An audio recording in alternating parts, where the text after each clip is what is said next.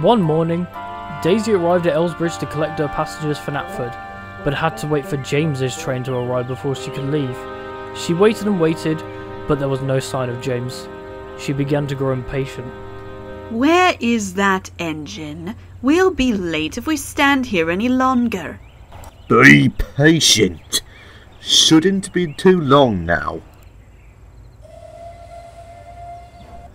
Eventually, James panted into the station looking very exhausted indeed.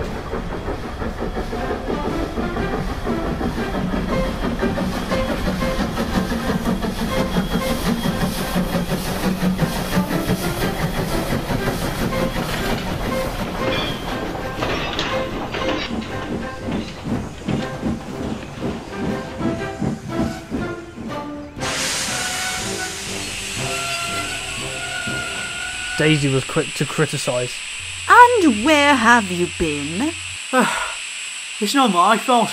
The coal shed at Tidmouth was empty. I went to wait until someone brought a coal train from Crosby before I could fill up on coal. That sort of thing would never happen to me.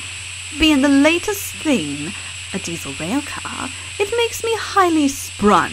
Anything dirty and dusty like that rubbish you rely on is bad for my swerves. Says who? Says my fitter. Your what? My fitter is a very nice man.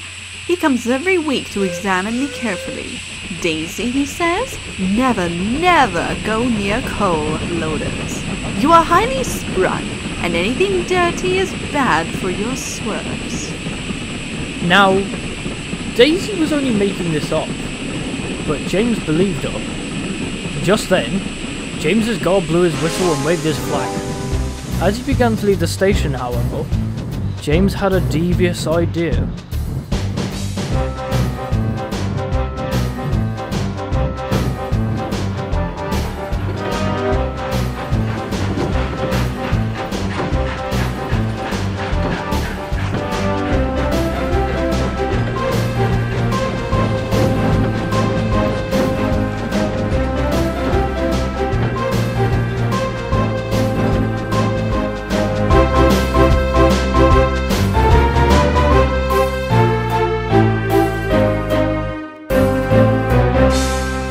The next morning, James's driver and fireman arrived for work. Come on, James. We have the slow goods to take this morning. James smirked. He was going to play a trick. Actually, Henry is taking the goods. I'm to take his passengers instead. Both his driver and fireman were perplexed. I know, told you that. Why, Daisy's fitter, of course. He's offering to look over us engines as well as Daisy. He came to visit me earlier this morning. James, he said, never pull trucks. You're a really splendid engine, and pulling trucks is bad for your appearance. The driver still didn't look convinced, but the fireman was chuckling. Whoever would have thought it? That our James was such a vulnerable... Vulnerable? Very well, James. His driver went over to make arrangements with the signalman and yard manager, while James grinned with triumph.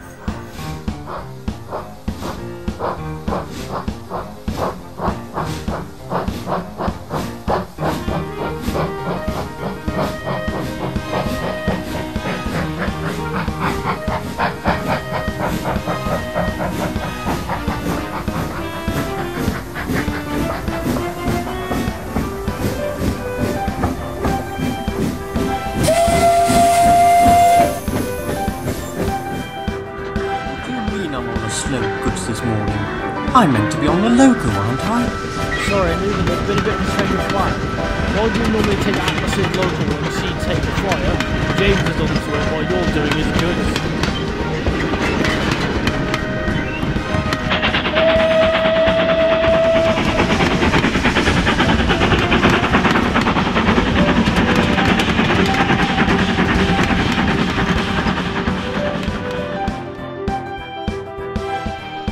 Toby had just arrived at Knapford with a stone train and had just shunted the brake van into a siding when James arrived. The tram engine was most surprised.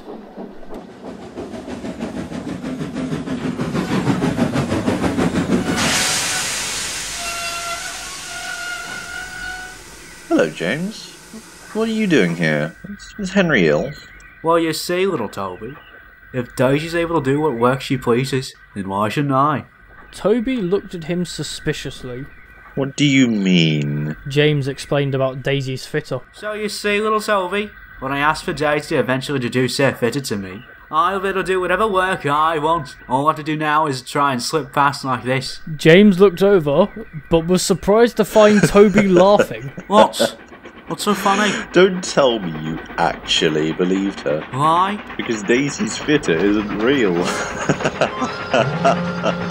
was just a lie she told to get out of work she didn't like. It doesn't work anymore. The Fat Controller knows all about it. James went as white as a ghost at these words. Just then, the guard blew his whistle and waved his green flag. James quickly set off with Toby still laughing behind him.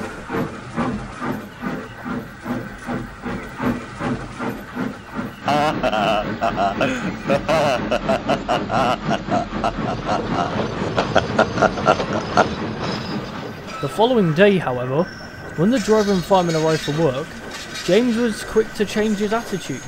I'll speak with the yard manager again about fitter's orders, James. Then we can take the morning passenger train. Actually, I'm back to pulling trucks today. A fitter says there's nothing to be worried about now. The driver was surprised but agreed. James sighed with relief. After he got up steam, he scurried off to collect his goods train.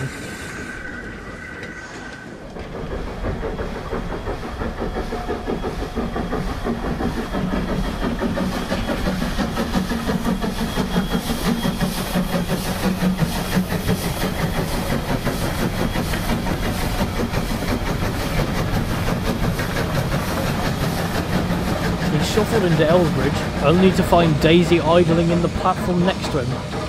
Toby had told herself, Percy and Thomas about James the day before, and spotted a chance for a tease. Oh, Percy, who is that? That's James, didn't you know? It looks like James, but it can't be. Why not? Why don't you ask my fitter? He says that pulling trucks for such a splendid engine like James is bad for his appearance. Both engines burst into laughter.